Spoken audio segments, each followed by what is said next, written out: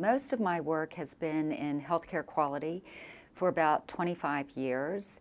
And about 10 years ago, I got interested in microfinance and health, but it has been largely kind of an avocation that I've been working on in my not-so-spare time.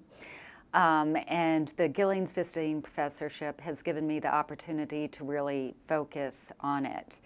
The work that I'm doing is looking at integrating healthcare into microcredit around the world. So microcredit is basically giving small loans to very poor women around the world. This is work done by usually nonprofit, non-government organizations, and it's a way to reduce poverty by investing in women who then start small businesses. These are women who are usually living on less than $1 a day, so very poor, often in remote environments. And what we're doing is working with these organizations who provide microcredit to also provide some kinds of health services. It might be health education, it might be training community health workers, it might be providing an additional health loan beyond their business loans so that they can use it to get medical care. It might be providing micro health insurance. Poverty predisposes women in their households to ill health. And when they become ill, then they default on their loans and their businesses fall apart.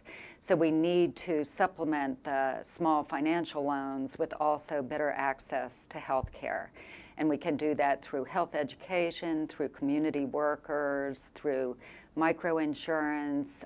We negotiate linkages for villages and regions of the countries that we're working with private and public hospitals and clinics. So basically we're just trying to create much better access to healthcare at the same time as providing access to financing through microcredit. Let me just say that I have a fair amount of experience at various universities around the world, and UNC and the School of Public Health really stands out.